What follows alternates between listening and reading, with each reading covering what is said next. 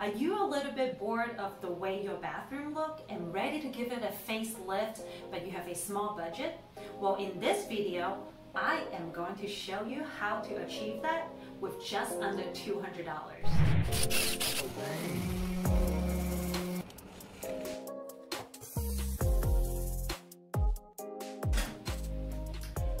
Hey, what's up everyone? Welcome back. If you're new to the channel, my name is Cayenne from heyMommio, and if you are a subscriber, thank you for your support. In today's video, I am going to show you how to give your bathroom a facelift with a small budget. And it is renter friendly. And Mommios, if you also enjoy low budget DIY project, consider subscribing. And this one is a simple DIY. Alright, back to this project. We are going to repaint the wall, and the paint actually is in really good shape still. It's a warmer tone, however I do like a crisp white for bathroom. Change the flooring. And then the vanity here, as you can see, some of the paints are chipping off, so probably we'll sand it down and then give it a lighter, brighter color. And add some handles. I actually have been thinking about doing this project for 6 months. First thing that I'm going to do is this medicine cabinet. I just find it against the frame is pretty bulky, brown and brown. I'm gonna need my power drill. So this project definitely has a lot of first times for me, including this. Next thing to do is take off all the outlet cover. They are beige, so I think I'm gonna change them white. Otherwise it will look just kind of silly against a white wall. Take off all the doors and this happened. So all the easy parts are almost done. Hair's up, ready to sand this bad boy down. What are we going to do now? Sanding. Sanding? Alright, let's get started. Let's get started. Okay, so actually I wouldn't recommend to sand and have your kids in there. I quickly realized that it gets pretty dusty. And also you probably don't have to sand down everything just because our paint built up quite a bit, so I decided to exfoliate. The next thing I did is to use some wood putty, filled out any holes and cracks to provide the vanity with a little bit of smoother surface before we start painting. And here is what it looks like. I went a little bit crazy and started buffing the wall too because it has that texture and I want it to look a little bit smoother. And the vanity, after sanding the paint down, this part actually took me the longest to buff it and make it look smooth again. Before I started the project, I did some research and it said that most of the professional painters spend at least half of their time in preparation before they even start painting, so covering up all these surfaces. And now we can start painting.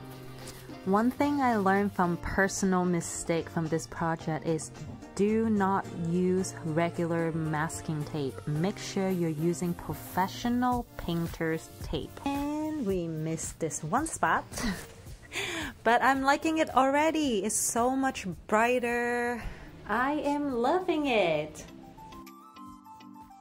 And we use this paint, satin, 2 coat. Then I move on to scrape off all the paint from the door because they were already flicking off. And I use a roller, rolled on 2 coat. Then move on to the flooring, which is I'm so excited about this tiles. It is by FloorPops, 12 by 12 inches peel and stick tile. They've been pretty popular, so they are all sold out online everywhere. But I found this from Hobby Lobby. And it is pretty easy to install until it gets to the edges and where the toilet is. So you just have to take your time to measure it out, cut it, make sure that it fits, then it's just peel and stick. The whole thing probably took me around 4 or 5 hours. After that, just do a little bit of caulking all around the edges. It definitely gives it a little bit cleaner, more professional look.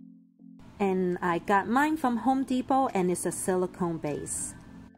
And ta-da! Look at how good this looks. I'm so happy how it turns out, and the great thing is, once it's out of style, when I get tired of it, I can just peel it up. The next thing is move it onto the vanity. I'm going to repaint it and add some handles. Since ours didn't have any handles previously, I will have to pre-drill some holes. And quick tip is find a drill bit that is just a tad bigger than the size of your handle. Use a screwdriver, give it a quick tap, create the indentation, makes it more accurate when you pre-drill the hole. You definitely don't want to pre-drill the hole too big, because that way your handles is going to be wiggling around. Here you go. I got this one from Hobby Lobby, 50% off. The rest of the handles are from Home Depot. It comes in a pack of 4 and it was less than $23. And next we will move on to the shelf above the toilet. So at Home Depot, they have a pile of scrap woods that is deeply discounted. So this piece of wood cost me less than $3. I asked them to cut it in half. And I also bought some corner bracket. That's what they were before. And I spray painted them black. And it was less than $5 for 4 of them, which is perfect for 2 shelves. And I just used the sting from the last project, sting the wood. Once they were dry, then I start pre-drilling the holes for the brackets. Quick tip for pre-drilling the hole. So use the screw, measure it out, the length, and then use a piece of Pinters Tape to mark it. And that way you can remind yourself how far you can go. That way you don't go all the way through. And of course, utilize all the tools that you have. Make sure that they are level, they are even before you put it on the wall. Then last thing is to decorate. Definitely it is one of my favorite parts.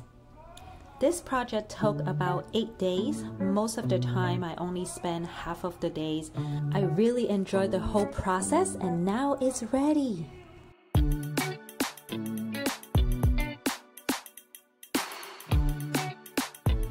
So having wall shelves above the toilet is super trendy and they are all over Pinterest. One main reason I decided to do it is because it is functional besides just looking good.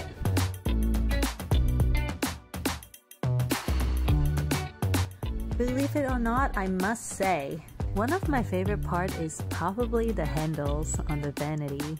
It just makes it so much easier to open.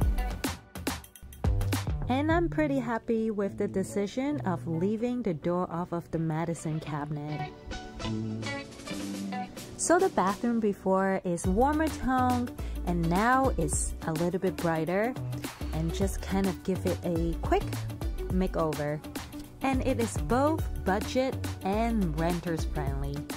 And if you guys enjoyed this video, be sure to like it, subscribe it, share it. Which part is your favorite part?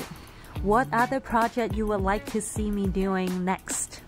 Make sure you share and comment below. I would love to hear some feedbacks. And I look forward to seeing you next time. Hey. Are you helping?